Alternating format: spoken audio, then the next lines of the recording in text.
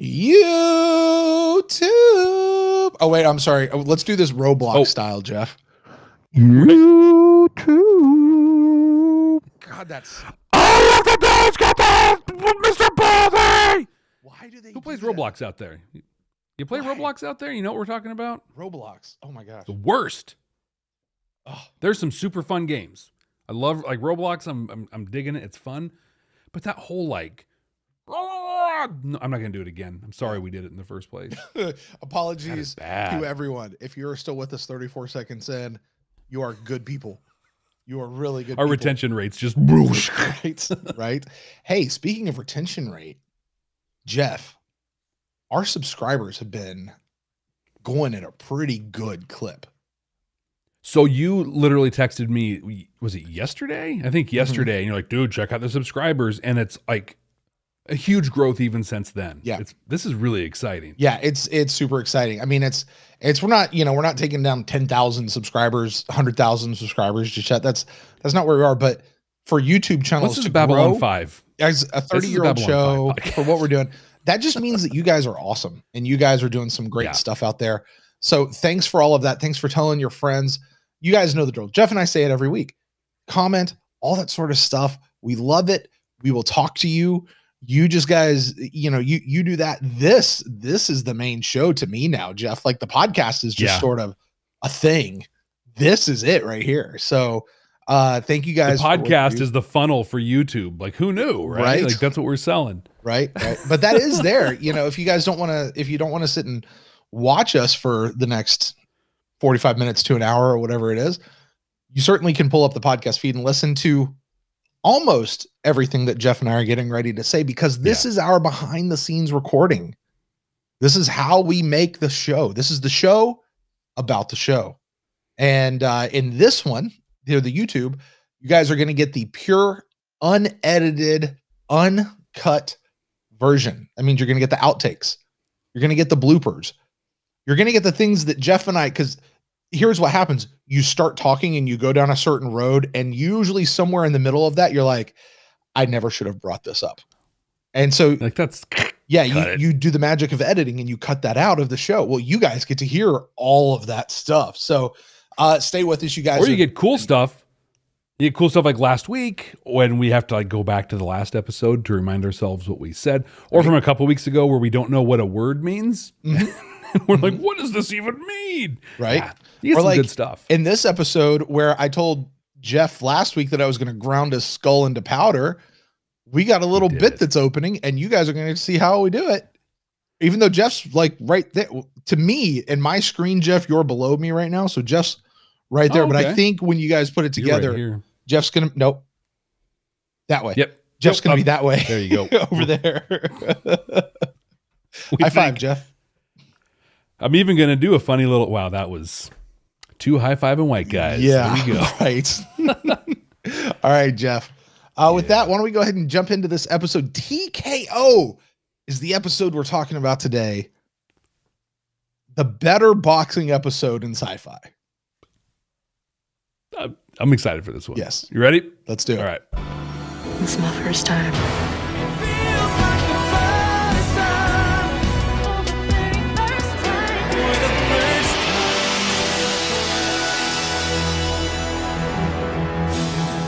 First time. Welcome to Babylon 5 for the first time, not a Star Trek podcast. My name is Brent Allen, and I am watching Babylon 5 for the first time. And my name is Brent Allen, and I'm also watching Babylon 5 for the first time. That's right. That's not a glitch in your stereo system out there, folks. This is how it is. That's right. It's just me. Because Jeff is recovering from having his skull ground into powder like I told him I would do last week, because he won't stop saying that stupid phrase at the end of the show. So with that, it's just me today. I am one veteran Star Trek. I am one veteran Star Trek podcaster watching Babylon 5 for the very first time.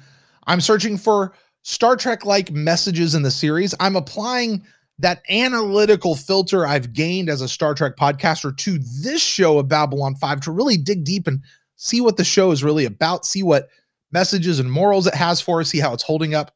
Amira, is it giving us a hope for the future? And what's it doing? And trying to decide if maybe I should have, watched Brent, it soon. Hey, what? Hey, Brent. Hey, yeah. How's it going? Hey, listen, sorry for just cutting in like that. About last week, the whole ending thing or whatever. Look, I thought it over. That was my screw up, man. I always did have too much mouth. I'm sorry. I won't do it anymore. Can I sit? Sure, man. It's cool. We're good. Listen, I was just about to do the thing about the game. Why don't you take it from here? Which game? How far were you? The 3 references to Star Trek. Okay, cool. Because we have a couple games. It's so true. I wanted to be clear. But I think Brent was probably just saying is that we are some veteran Star Trek podcasters. We watch a lot of Star Trek. We're probably going to make Star Trek references coming into here. So we each have a limit. We can each have up to 3. And we hit one of those, you're going to hear the buzzer. And after that, no more Star Trek for us. But that starts now, but it ends when we go back and decide, if we feel this has a Star Trek-y quality to it or not. Hey, Brent, did you share any of the cool stuff yet that we've gotten from our incredible community? Not yet, man. Why don't you go for Awesome. All right. So, hey, I love, this is like my favorite part of the show. We spend so much time interacting with you. It's the best part of everything. Well, there are times where my favorite part of this is watching the episode of Babylon 5. This is one of those times. I also really, really love sharing messages and stuff that you have shared with us. We have a website, babylon5first.com, the number 5, the word first.com. And Lauren sent us a message through that website. That's an email that comes through to us.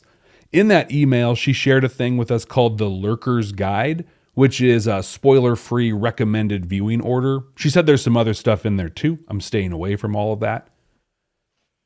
But she also wrote, "Thank you to yourself and Brett for producing this wonderful podcast.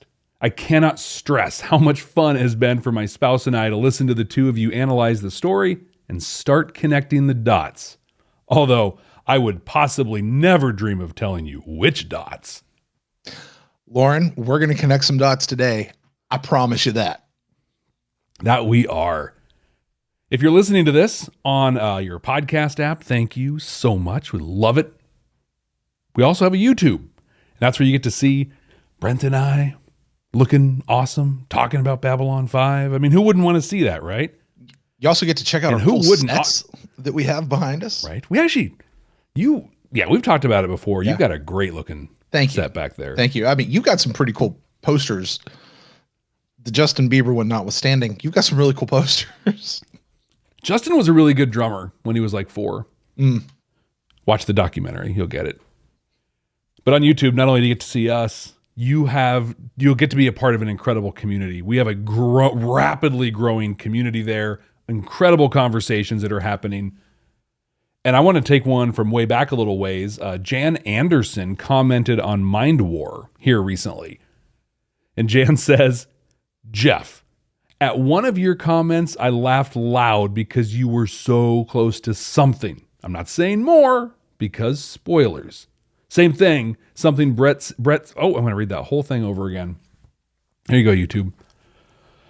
Jeff, at one of your comments, I laughed loud because you were so close to something. I'm not saying more because spoilers. Same thing, something Brent said made me chuckle. Again, I'm not saying any more. So much fun to see where you are spot on and where you are not. After all, it's the first time." Jan, that is exactly the point of this show. For Jeff and I to experience this show for the first time as spoiler-free as we could possibly be, and to let all of you good, lovely folk out there laugh your ever-loving socks off at us the entire time. And honestly, kind of get to relive it, I guess, a little bit. Because you can only watch something for the first time once, right? And now you get to see it again through these eyes and see what predictions we make and don't make and figure out what we do. So, Jan, thank you so much. Thanks for listening and watching. So talk to us on Twitter at Babylon First. Send us a message through our website. Join the growing community on YouTube. or send us a 5-star review through Apple Podcasts, Audible, anywhere you can do that, Podchaser, and we'll share that right here on the show. Jeff, Brent, hold on, Jeff. Whoa. I'll even take the non-5-star reviews. I mean, I prefer the 5-star reviews. Oh, heck yes. But I'll take the non-5-star reviews too. Like if you want to leave us one like that, that's fine. We might make fun of you for doing it or not, but you can, you can do it however you want. Honestly, let's be fair, right? We might make fun of you. We might also take any feedback you have very seriously, right? And apply that or consider it at least. We might. We'll consider it. I will say we will consider it. It's true. We will consider it. And considering things, let's talk about TKO, episode 13. Now, the other game we play is we only know the title of the next episode we're going to watch, and so we guess what we think it's going to be about based on the title alone. Brent, do you remember what you thought TKO was going to be about? Yeah, I said this was going to be the inspiration for Voyager's boxing episode. This was going to be a boxer episode. And man, oh man, was I right. I was like, nailed it. You did it. How could it not be anything about TKO? I was trying to figure out how it related to Ivanova's storyline in this one, which you might be able to stretch and pull it. But I mean, look, it was a fun episode and it was right there. So I got it. Called it. Yeah, you nailed it. It's so good. I missed it by a long shot. My official guess was going to be something about drugs. And I missed it by a long shot, except for that little scene where they talked about the slappers and the drugs out of the med bay that was literally just like there to fill some time or whatever. But I was hoping it was going to be exactly what it was. And that's like some almost underground mixed martial arts, combat sports kind of thing. And well, Brent, your official guess nailed it. Mine was off by a little ways. But listen, if it's been a while since you've seen this episode, maybe you've never seen it before, you're watching along with us for the first time, we're going to tell you what it was about, give you a little reminder. Brent, why don't you tell everybody what TKO is about? Well, guys, it just wouldn't be an episode of Babylon 5 if we didn't start with some new people arriving at the station. Usually, they're the shady bad guy of the episode, but in this one, they seem like two guys that are pretty jovial and friendly. One of them is Walker Smith, a boxer and an old friend of Garibaldi. And the other is Ivanova's personal rabbi from when she was younger, Worf's baby daddy. Actually, I guess it's not Worf's baby daddy. It's Worf's daddy. Yeah, really. Yeah. Fix that. Here you go, Jeff. Yeah. Worf's daddy. Worf's daddy. You can edit that. That's a good drop. All right, well, let's talk about Walker first. He was an up-and-coming boxer who had just earned his first shot at the title, but the company had too much money invested in the current champ, so when he refused to throw his shot, yes, that's a Hamilton reference, folks. I messed it up.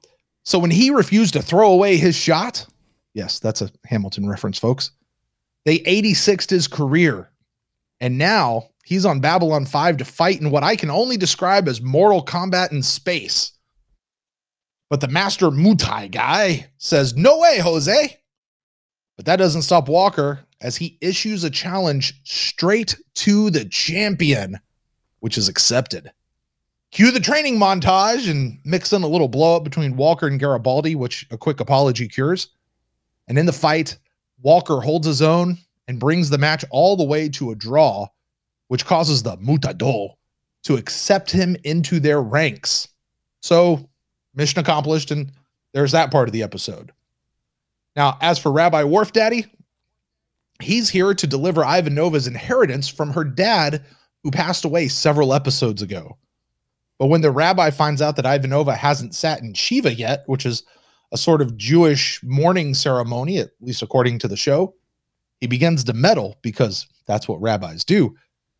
And that causes Ivanova to lose her crap on him. After some contemplation, she also apologizes and admits that the real reason she hasn't done so yet is because she still hasn't forgiven her father for all the crap that he put her through. Well, Rabbi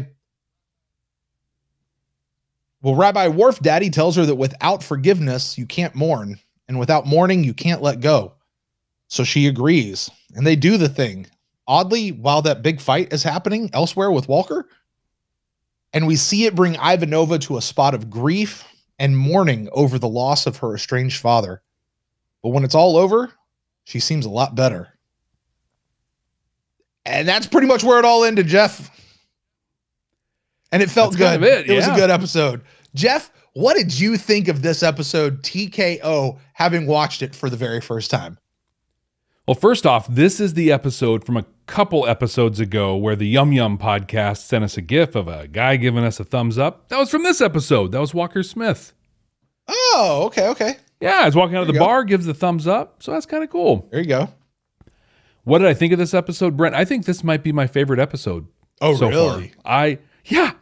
And it might be like recency bias. Like I literally watched it like 90 minutes ago. I finished it. But I loved everything about this episode.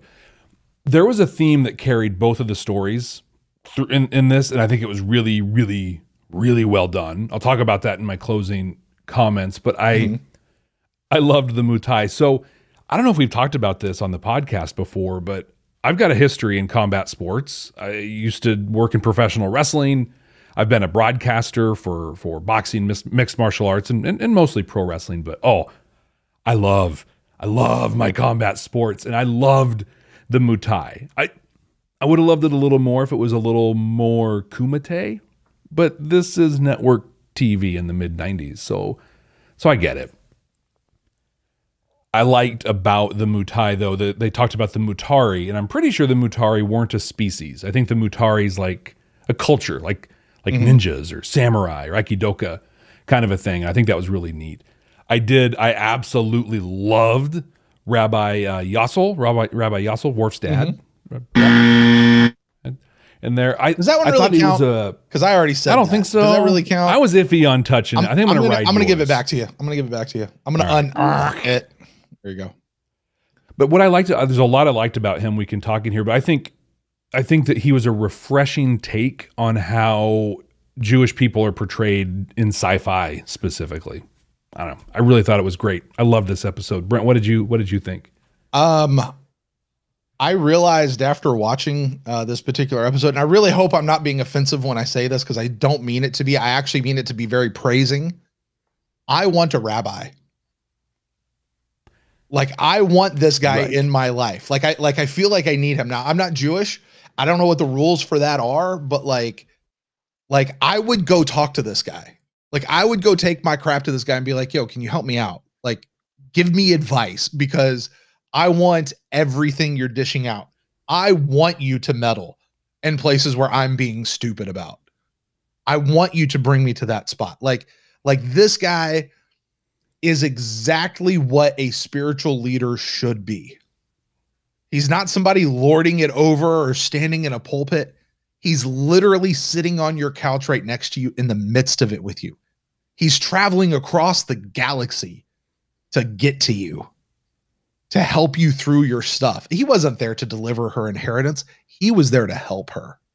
Yeah. He didn't even know why he was there to help her, but he knew that he was there. He figured it out once he got there. Like, that's the type of a person that I want in my life. That's the type of person that, honestly, that I hope that I can be to other people sometimes. Right.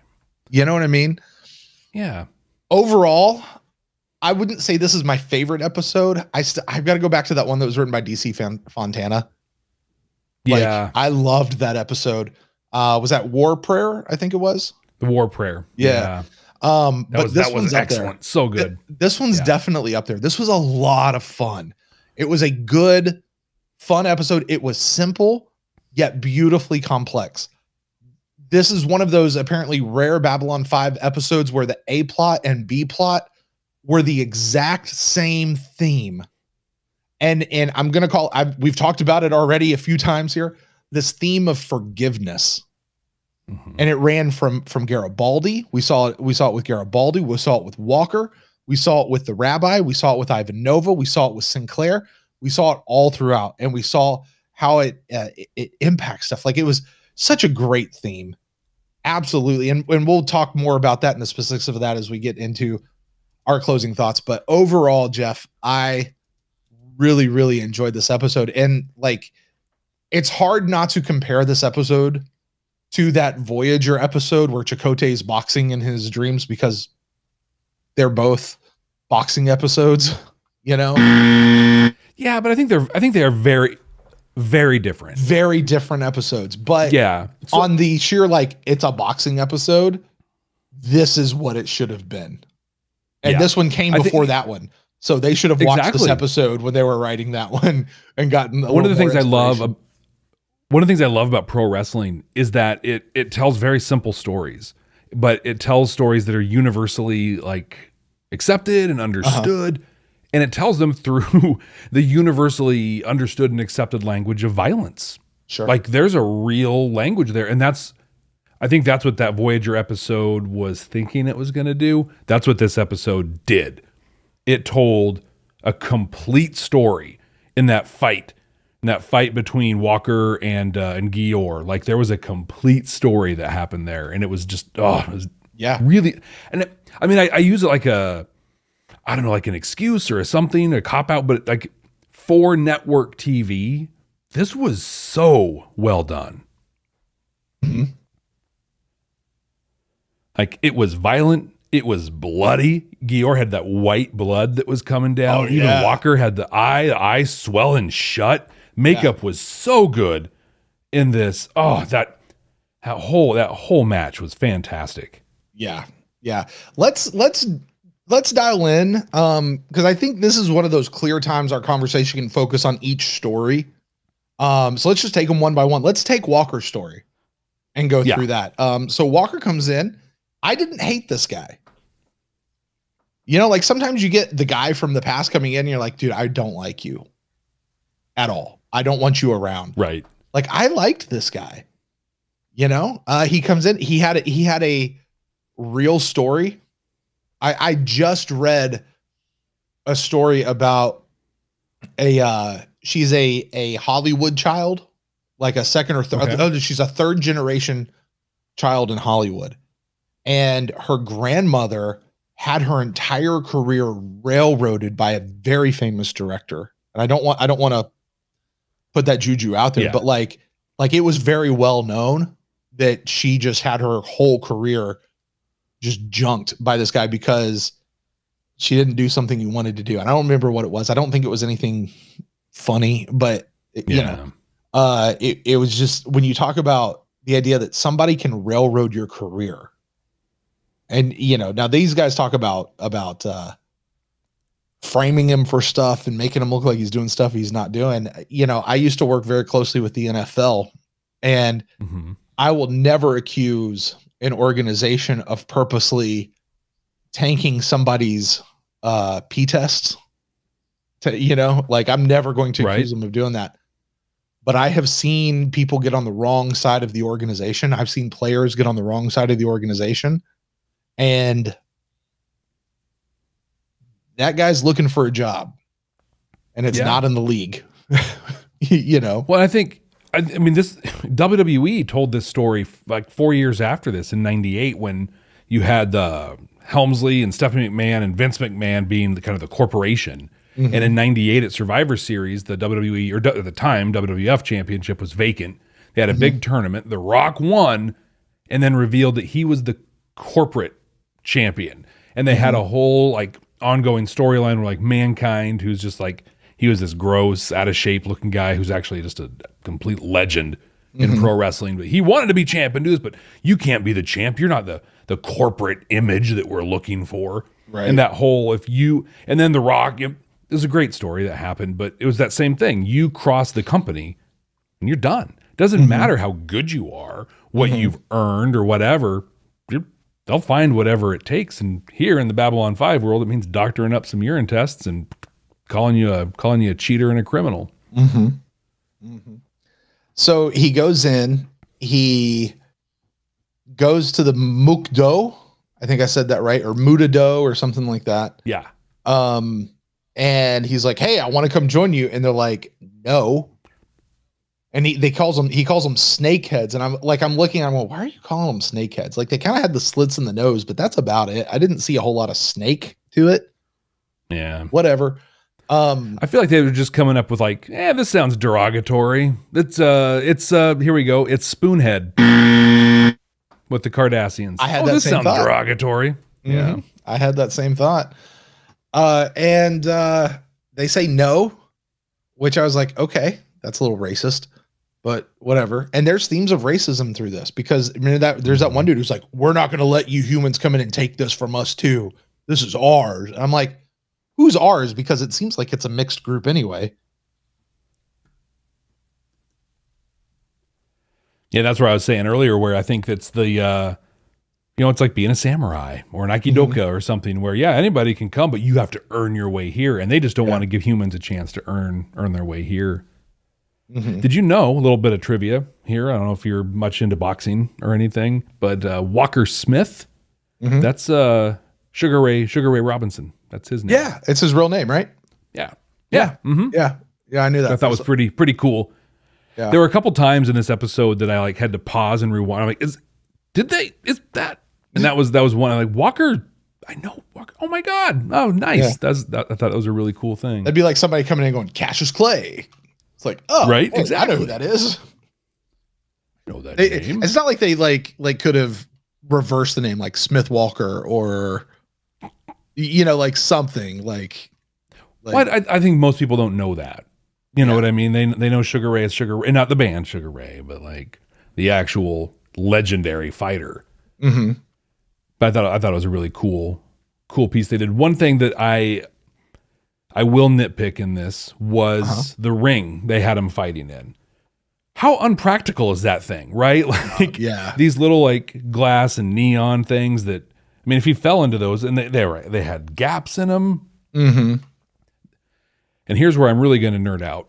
So in professional boxing, rings are generally 20 feet by 20 feet, sometimes as small as 18, sometimes as big as 22.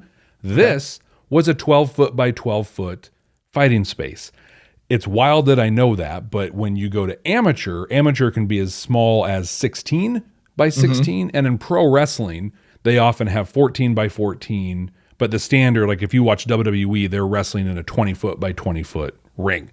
Okay. Just looking at where the people were positioned in there, this was clearly a 12 foot by 12 foot fighting space, which is not adequate for the kind of fighting they're doing here. That's not enough room. I thought, so, but who cares? They made it work. They had some great camera angles. It was fine.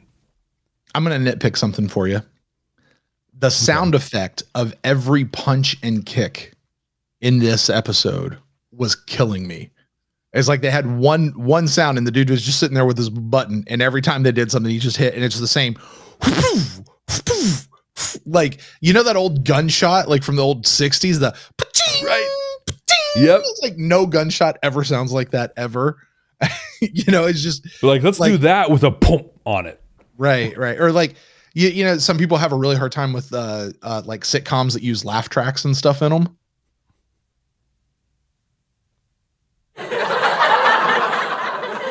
Yeah.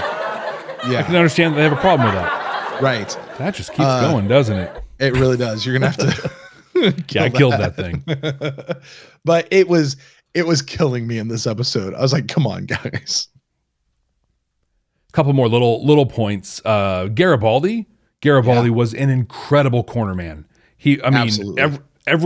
Everything that he was yelling at him was great tactics. It paid off when he actually went to the inside. It made a difference. I thought that was awesome. But Gior, who was the champion, at first I was looking at him and I'm just like, I'm not buying this guy as a big martial artist. Who played him? So I go and I look and I'm like, no way. This is James Jude Courtney.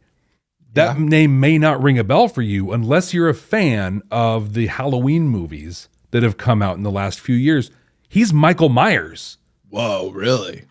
Yeah, in the most recent Halloween movies. He was actually nominated for Best Actor by Fangoria in 2019 for the Halloween movie that came out just, I think it was in 2018. This guy's the real deal. He's been a stunt guy. He was in Buffy the Vampire Slayer. He's an experienced martial artist. So in this one, I'm going to blame the costuming and the makeup for making him not look all that tough. Because if you can be like in your mid 60s and play Michael Myers and it's realistic, yeah, you are the real deal. I also looked him up and I found him on the Babylon 5 fandom wiki page. Mhm. I would like to read to you verbatim what the Babylon 5 fandom wiki. Now, these wiki pages are usually pretty complete. Where they're born, their kind of whole life story, who they're married to, who they're divorced from, who they're married to again, who they're divorced from again, the names of all their kids, any connections that they have to the show with any guest star. Like, they're usually pretty replete. I'm going to read to you. Buckle in, folks. All right. I'm going to read verbatim what the page says. James Jude Courtney is an actor. That's it. That's it. That's it. I was like, what? Alrighty. You wiki. All right. He's an actor. I thought he was an extra, honestly. Maybe he's a stunt coordinator, but nope, he's an actor. Got it. Wow. Well, yeah, Got good it. for him. That's great. Got it. Okay, so whatever race he is, their blood really does look like he's doing blow. Oh yeah, like just all over, like total, Yeah. like Scarface, just all over the place. Right. Right. Oh, I noticed a Centauri in the crowd. Did you notice him? I only noticed him because of his little bump of hair that he had. Okay. And I went, oh, he's apparently not that important. It's a little. That was my clue. functionary. Garibaldi. Now, Jeff, I've been on this the last couple of episodes. All right. A couple Yep. episodes I ago, know we exactly had where you're Garibaldi going. the drunk, and they turned around the very next episode and might as well have not even happened.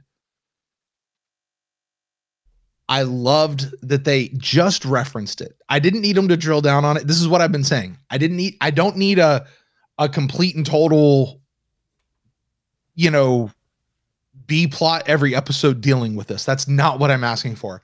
I just want some consistency with the character. And when he comes in and they're at the thing and they're at the bar or the restaurant, and Walker looks over and is like, dude, is that water you're drinking?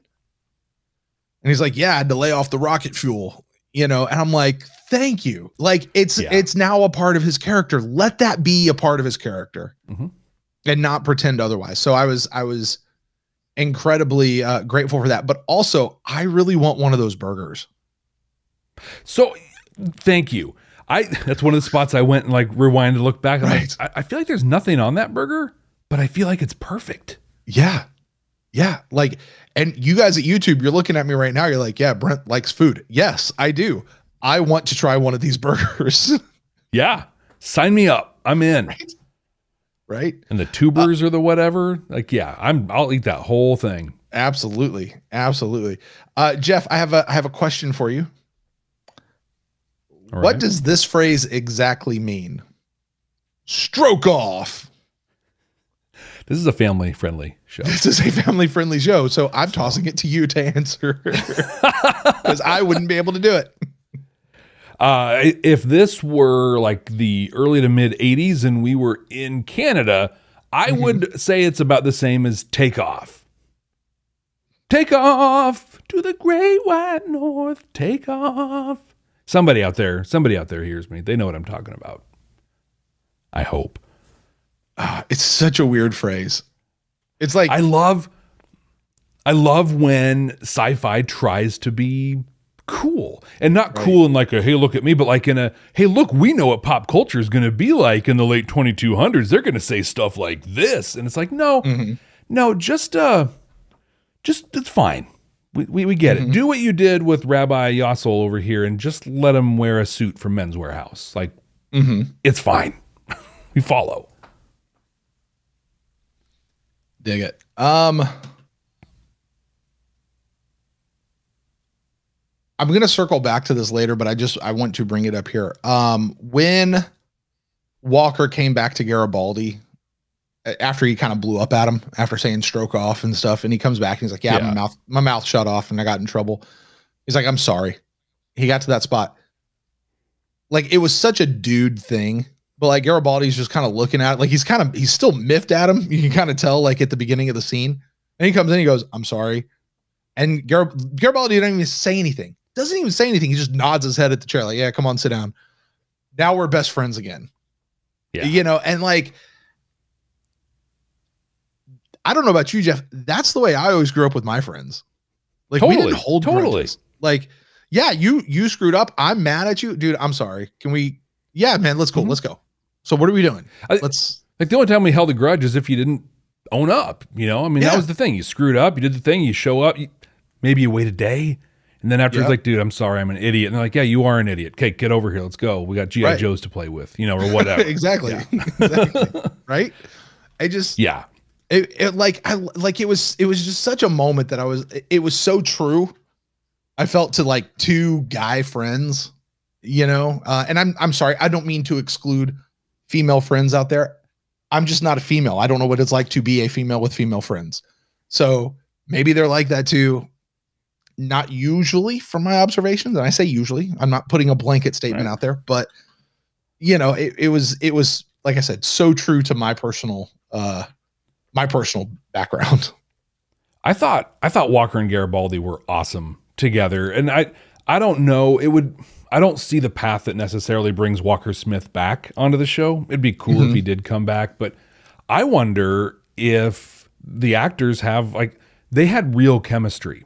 They, you know, all that stuff worked. Like when he's, sorry, man, my mouth's just get over it. Like that worked. It wasn't two actors working. It was two buddies hanging out. And so I wonder if there is like, I don't know, background between them or if they actually are buddies or something.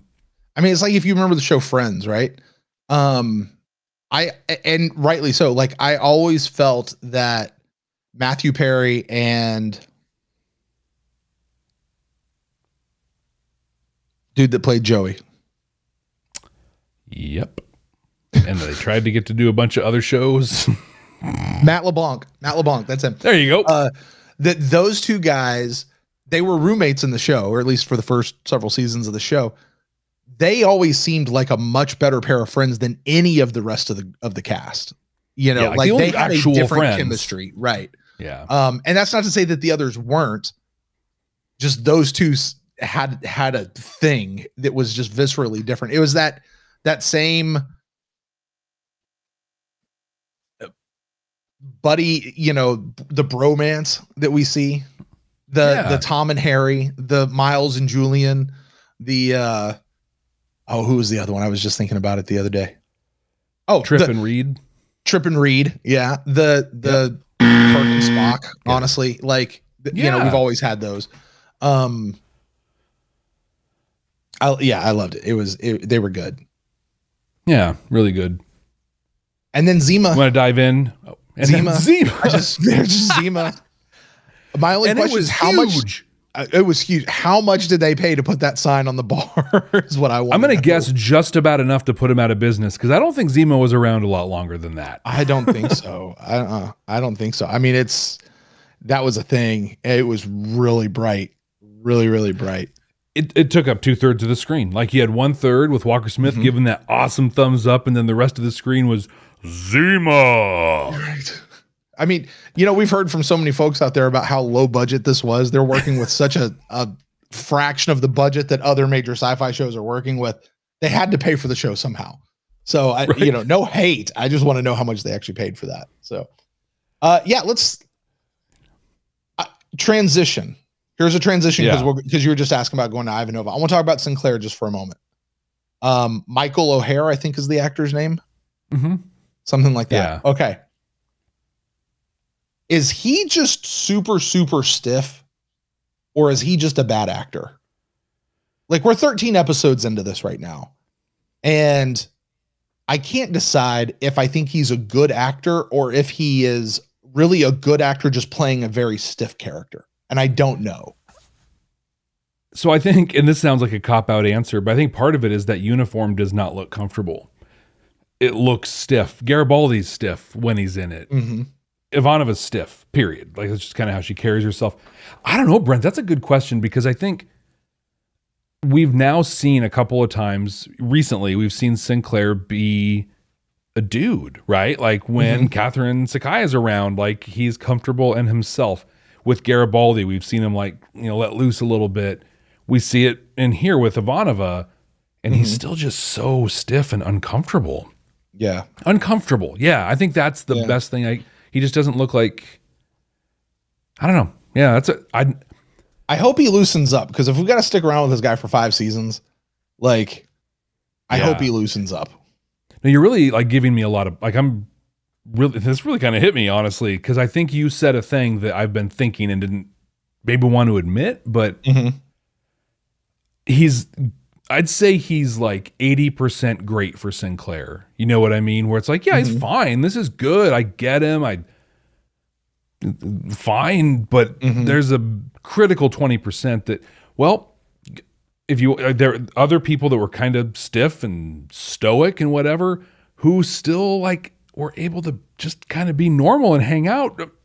Jean-Luc Picard, you know, and it wasn't even in the first season, you know, where he was still being quite military and what he did, still loosened up a little bit and but he maintained that professional decor up until you know the final episode when he finally played poker with everybody. But yeah, with Sinclair, he's not letting loose at all.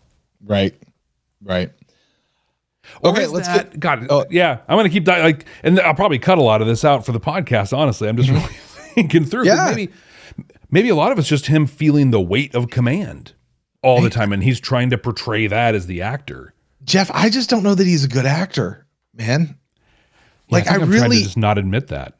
I really just don't know that Michael O'Hara is a good actor, and I don't know. Like, we know that oftentimes in sci-fi shows, it takes people a season or two to get to know their character enough before they actually start playing their character well.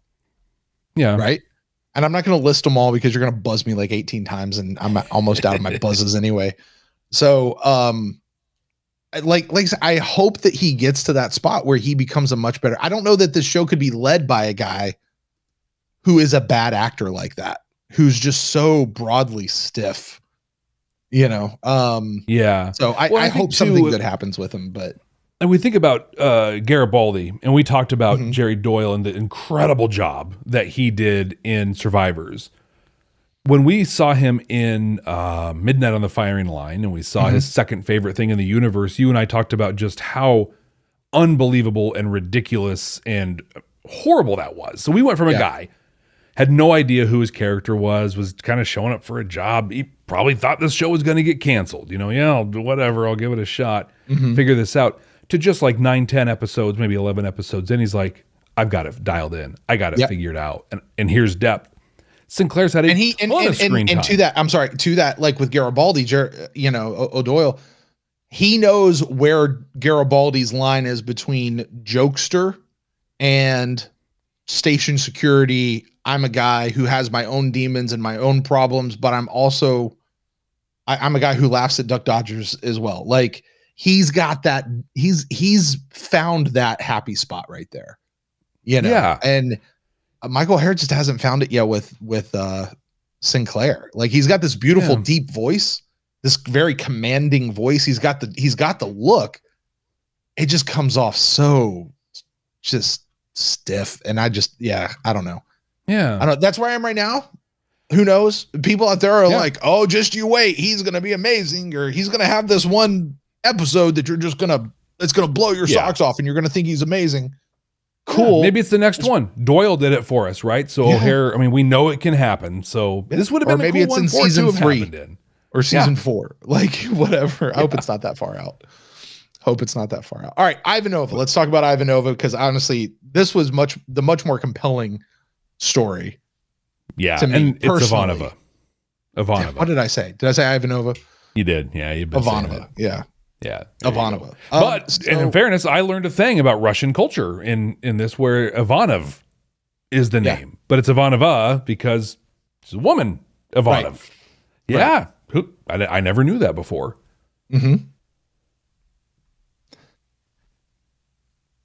I did. Sorry. I did not. Yeah, it was. I hadn't thought about it with her name before, but once he came out and he talked about Ivan or Ivanova or Ivanov, however he said his name, I was like, oh yeah, that's why it's like that. But what I noticed though, Jeff, my subtitles still had everything listed for her dad as Ivanova. Oh, and I was like, no, that's not right. That's not what he's saying. Like cut it out. Yeah. The subtitles got it wrong. Anyway, so we learned something about her that we never knew. We knew she was Russian, we didn't know that she was Jewish. Yeah. That was part of her makeup. And you talk about seeing the way that Jewish people are treated in sci-fi, especially. And I want to ask you about that, Jeff, because I can't think of a time where I've ever seen somebody who is specifically Jewish in sci-fi. So I thought what about do you this mean by that when you talk about that? So the first thing that comes to mind for me, and this isn't going to surprise anybody out there, but in Frank Herbert's last Dune book, his last book, Chapter House Dune, there's a group of people that are Jewish that are hiding and running away from the big bad guys, the honored matres. And the leader is called, imaginatively, the rabbi in there. And so that was my first thing. And I started thinking about it some more. And what I kind of came to is in the couple instances I'll share here where there are Jewish people in sci-fi, they tend to either be cowards or they tend to be completely against anything new or different. So cowards, Firefly had two, I feel, explicitly Jewish characters, Amnon and Mr. Universe. And both of them took a grand total of like 4 seconds to cave and give Mal and the crew up. It's like as soon as, oh yeah, this is the transaction we did. And the other part of it too is most Jewish people or Jewish archetypes or stereotypes are merchants of some kind. Yeah. But the ones that are against things that are new, you got the rabbi and Dune, who, I mean, they're literally in a ship called a no ship that can't be sensed, picked up on scanners. It can't be seen. It's flying through parts of the universe no one's ever imagined. And he's still talking about like, well, we need to, worry about getting to Jerusalem to do this thing. It's like, Earth hasn't even been around in millennia. And he's so against anything new. But also in the miniseries V I brought up, there's a great character named Abraham in there who just outright tells you the theme, of like, hey, these are fascists coming in to take us over.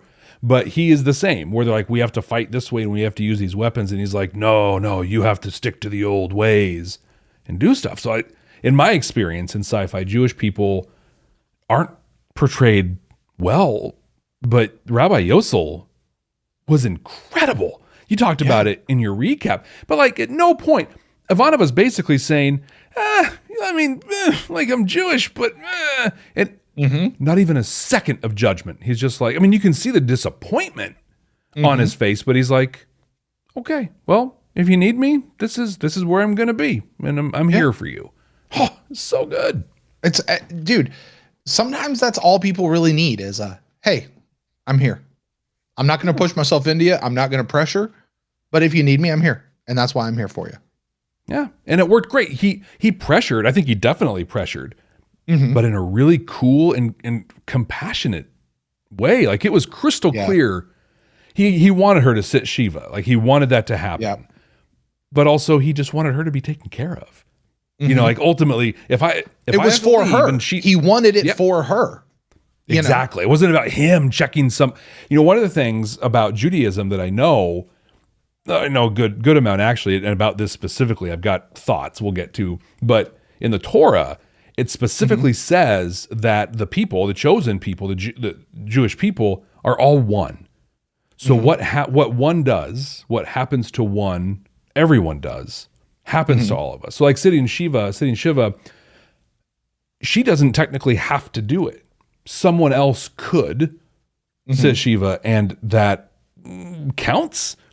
That's oversimplifying it. But if someone else goes and sits it, then all of the people have had the opportunity to sit. So and I think let me just clarify this, because this is Brent not knowing Jewish culture hardly at all. Shiva's a real thing. Like the sitting Shiva. Yes. Like that's what, like, was it accurately described and portrayed in the episode as far as you understand? Pretty close. Yeah, pretty close. So sitting Shiva normally takes, it's 7 days of mourning, but there's some rules I don't fully understand, but if it's been a while, if the body has already been buried, some stuff that 7 days can shorten. But the gist, like just the gist of it, is exactly what it was. Sitting down, letting people swing by, telling stories, crying, celebrating. just mourning in more Like a traditional 7-day wake or something like that, right? Yeah, pretty much. And they're generally they're pretty low key. They are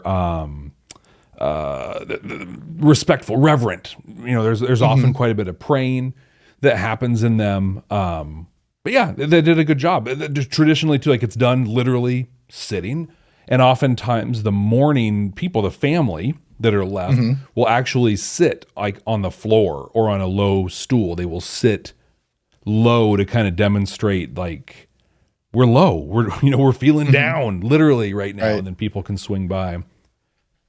I wish, like, it was cool, jumping ahead a little bit. I thought it was really cool that Sinclair was there when she was able to sit. And I know why he wasn't, but I really wish Garibaldi could have been there.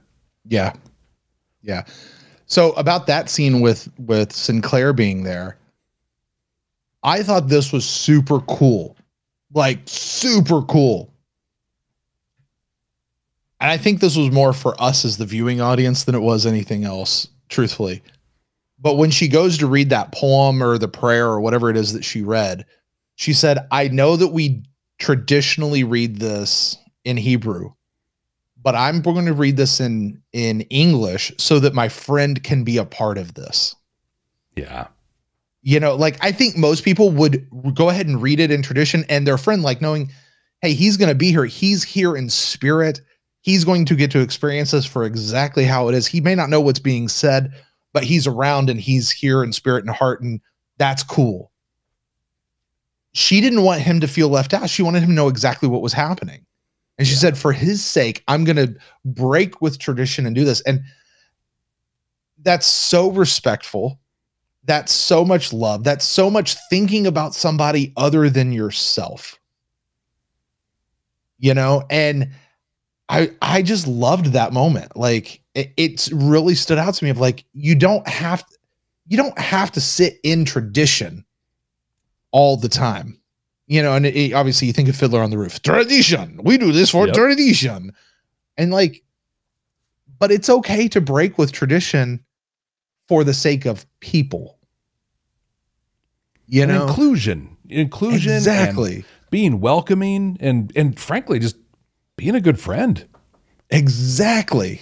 Yeah. And you know, that's the mantra of things. That's how I want to be. That's the type of person that I personally want to be. Yeah. You know, is a person who thinks about others and loves others and does things to include others, to be all things to all people, as another famous Jew once said.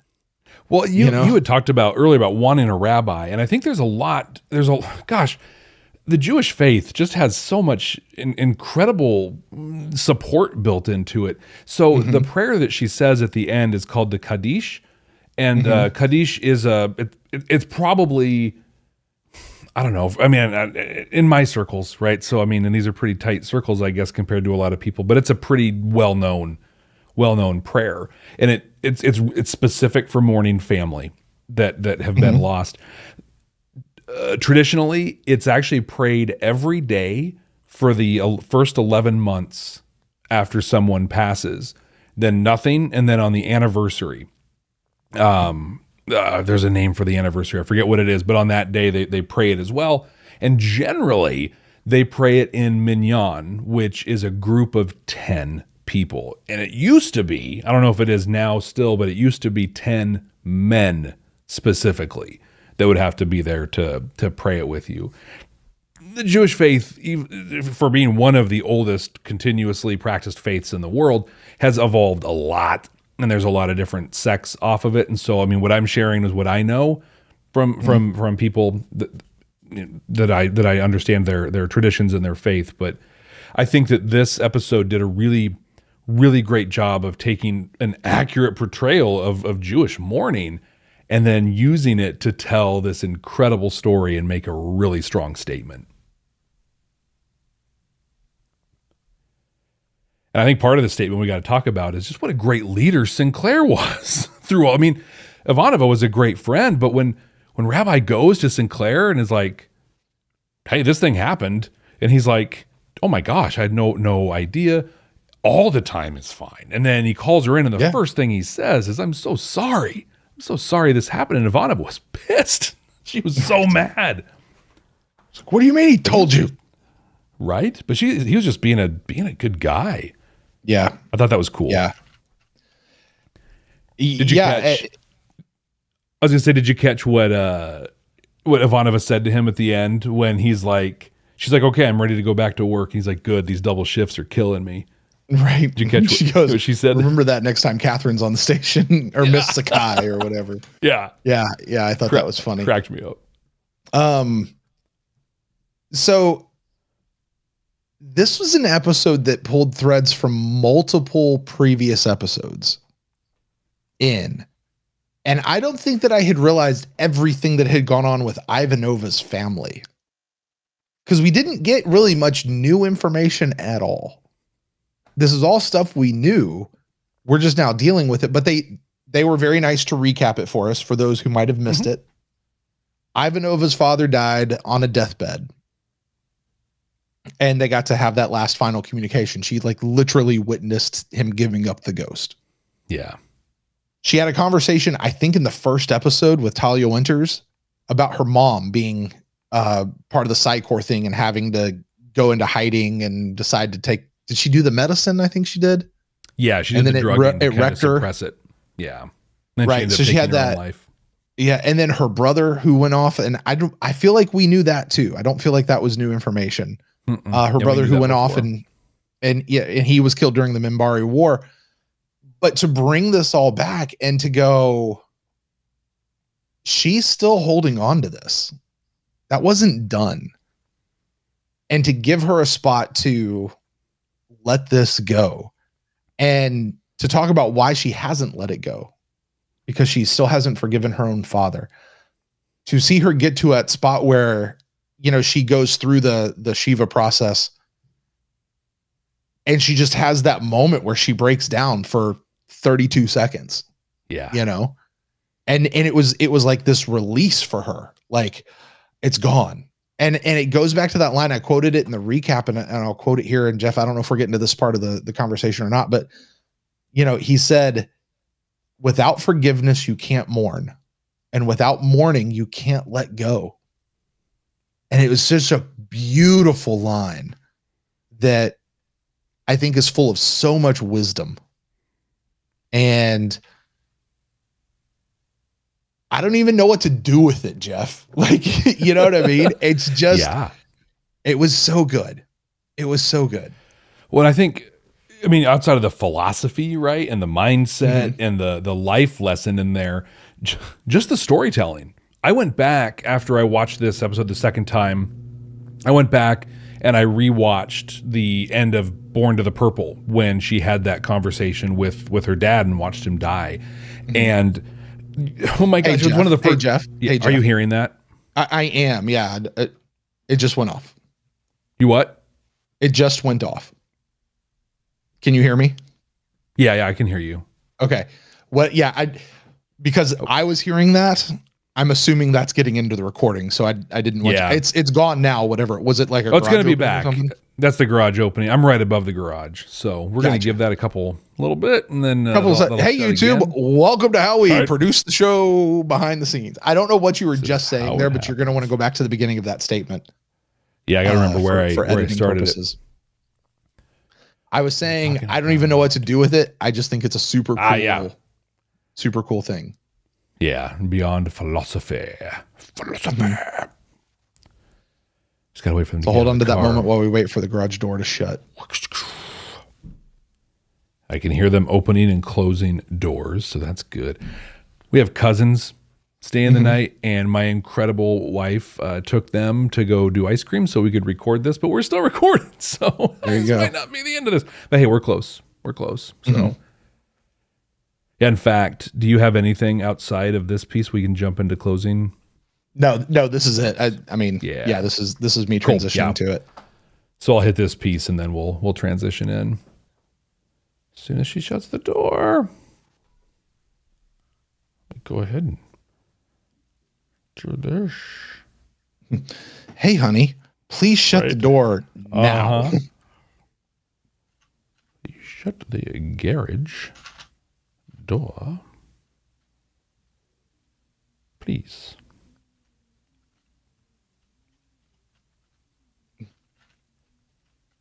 All right. And then she'll, yeah, that'll be good. She's probably helping get stuff out of the car. I hope they had fun. We had a really cool new ice cream place open here in town, and so she took the kids there. Yeah. Which means I'm probably not going to get any ice cream. Which is fine, I guess. My doctor would think it was fine. There you go. So, Jeff, seen any good movies lately? As we wait on this? I really haven't, actually. How about you? Let's see here. Oh, I went to see Thor: Love and Thunder. Was that good? Not too long ago. Yeah. It was in many ways completely ridiculous, but I enjoyed the Thor movies great.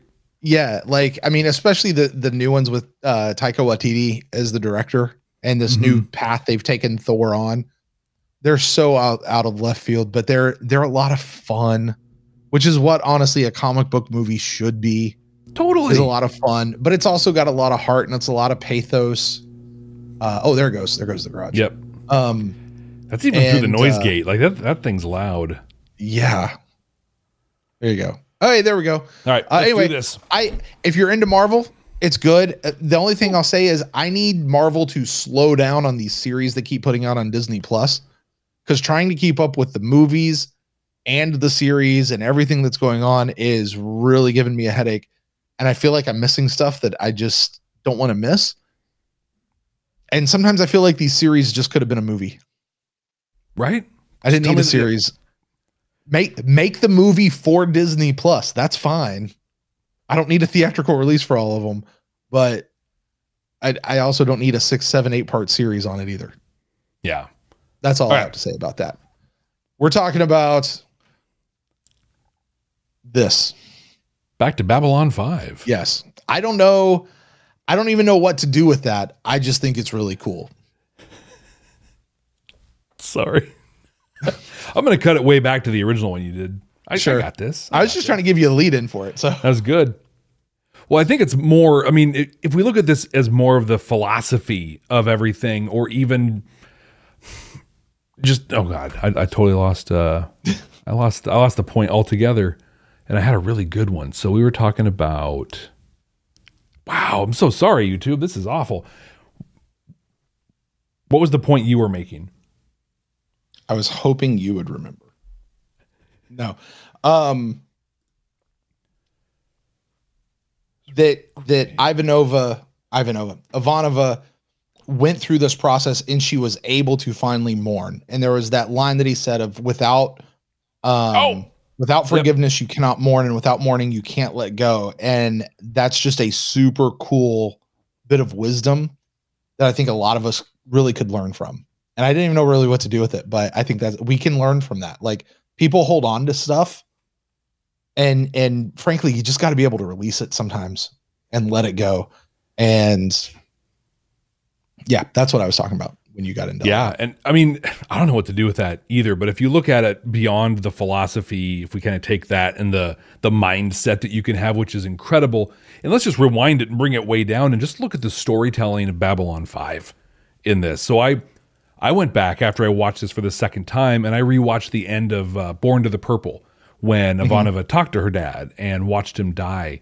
And there were two things I really pulled out of that. One was that they reshot the conversation with her dad for this, so he was able to give a little more context, but everything he said in the one we saw here was said in a different way. So like real great continuity, and they both ended like his last words were "forgive me," and then "thank you."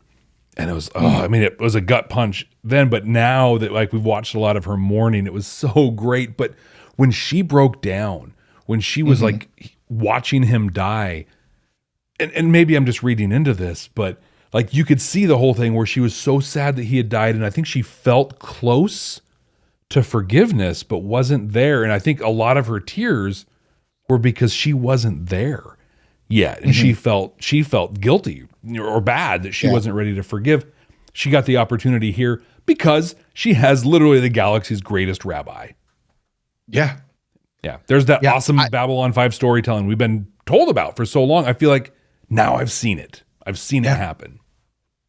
I remember when my father passed away, my biological father. For that little bit of Brent history, my dad was never a part of my life. Like, I can count on one hand the number of times I saw him growing up.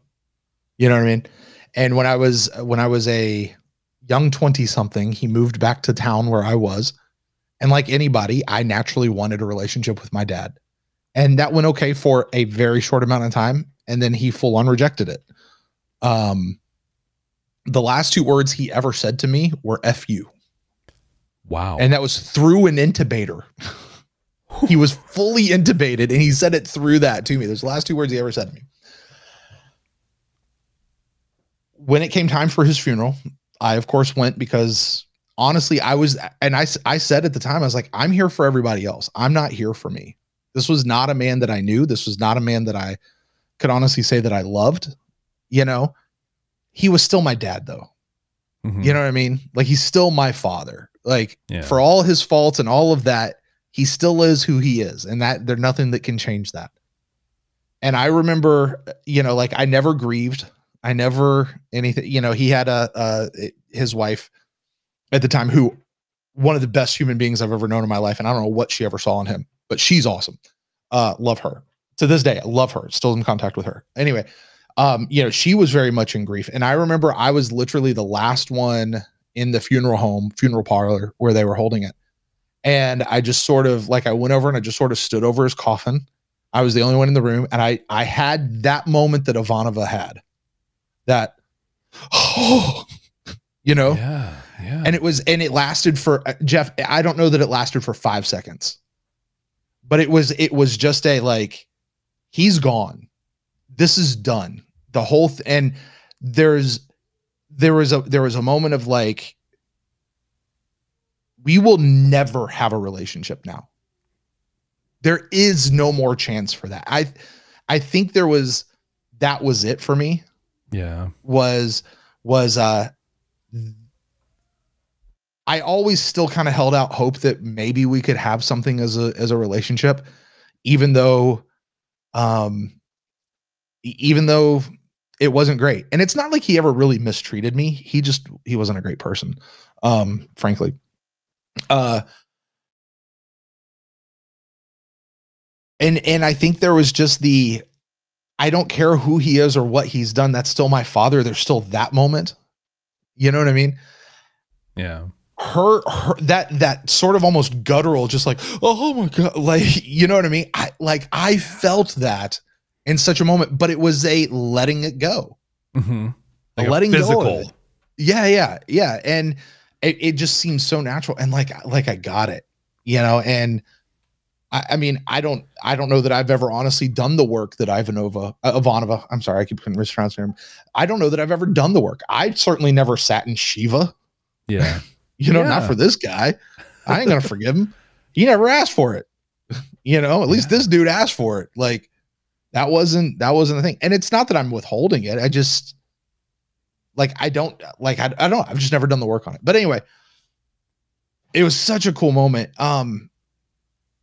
Jeff, let's talk about it. Yeah. Let's boil it down. Let's get to that spot where we talk about the messages. Let's apply that filter. Let's apply that lens that we've gained as longtime Star Trek podcasters, where we overanalyze the episode and we look for the messages. We look for what it's saying. Does it hold up a mirror? Does it have that hope of the future, that Star Trek-like quality? How many deltas do you give this episode, Jeff? And do you think you should have watched it sooner?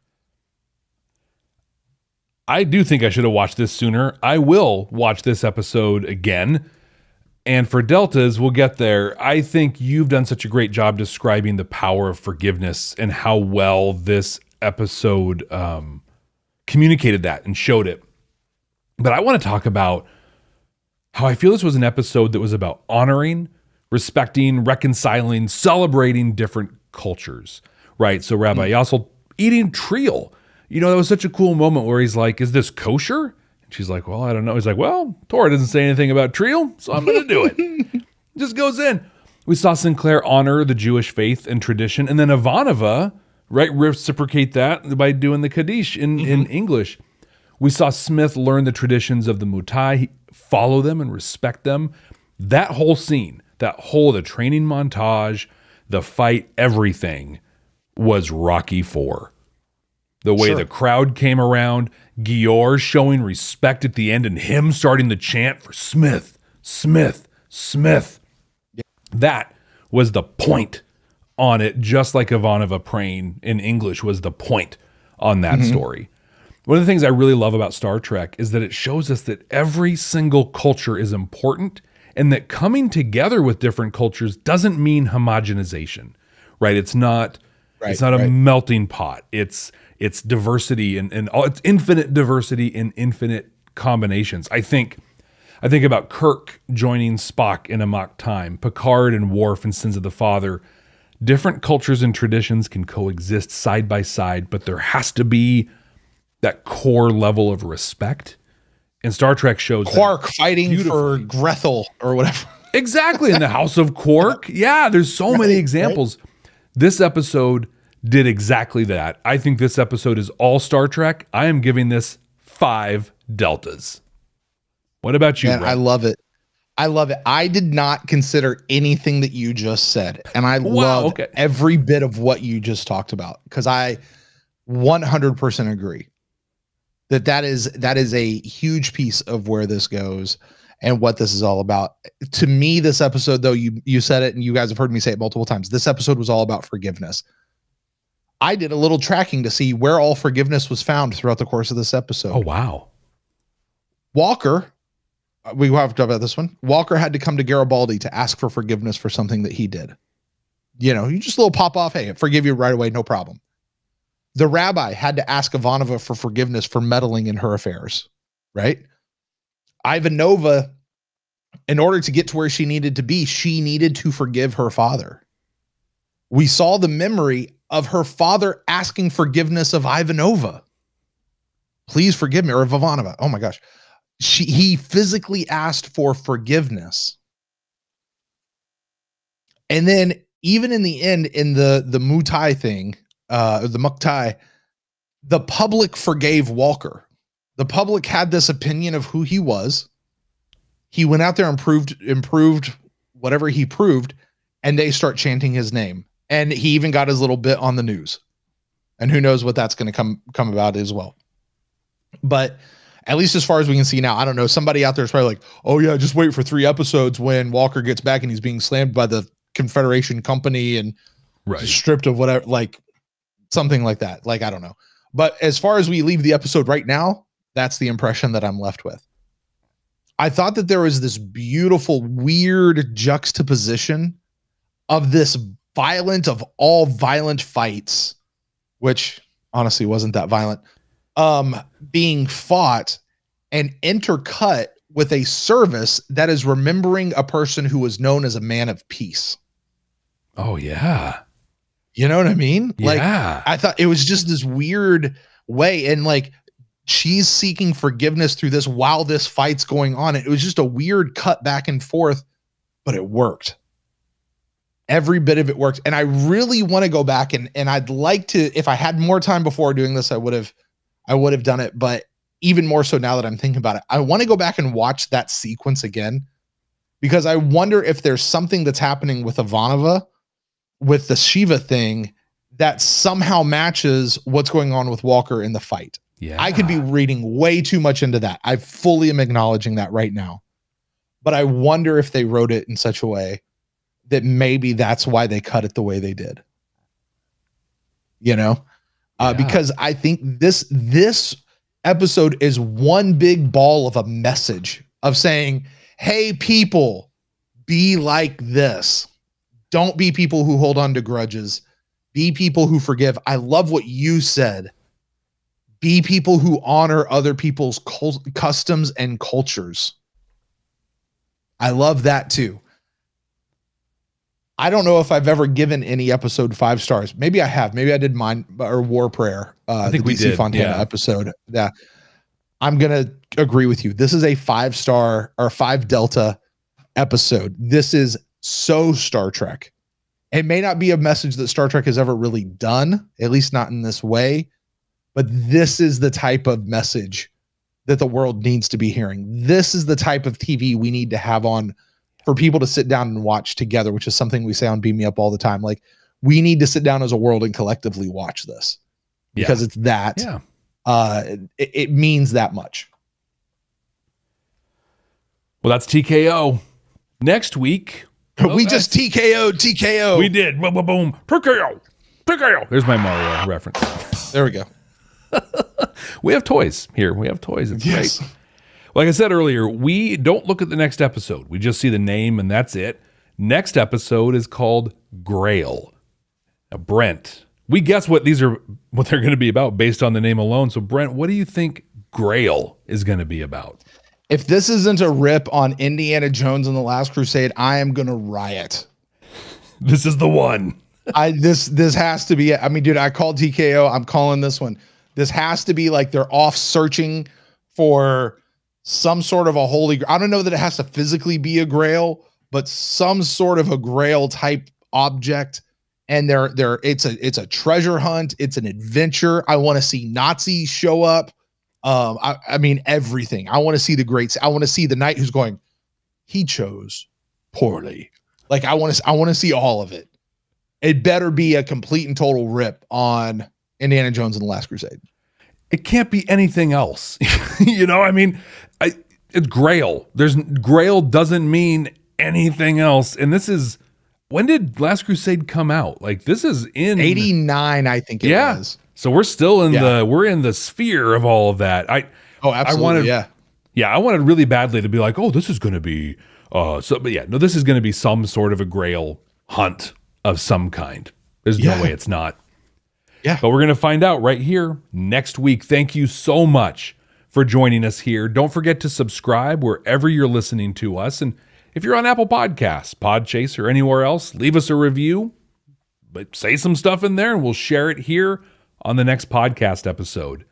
So until next time. Jeff, you're not going to do it again, are you? Stroke off, man. Seriously. You know what? You need one of those Zune burgers and a Talaxian ale.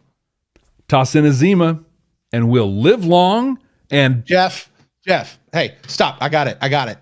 Let's solve this whole thing. Let's just do the hand thingy and call it good. But the podcast people won't be able to see it. That's okay. The YouTube people will. Oh, okay.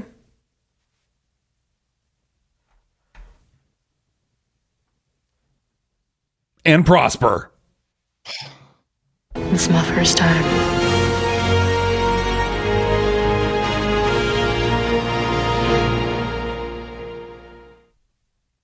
Thanks, YouTube. You got quite a show today. You had like the world's longest. We're just waiting for our garage door to shut. People, welcome to Pod. This is glorious podcasting. This is it, guys. This is how it works. Right. Well, listen, I have a wife, kids, and cousins downstairs with ice cream. YouTube, it's been great. We'll see you next time. Bye, guys.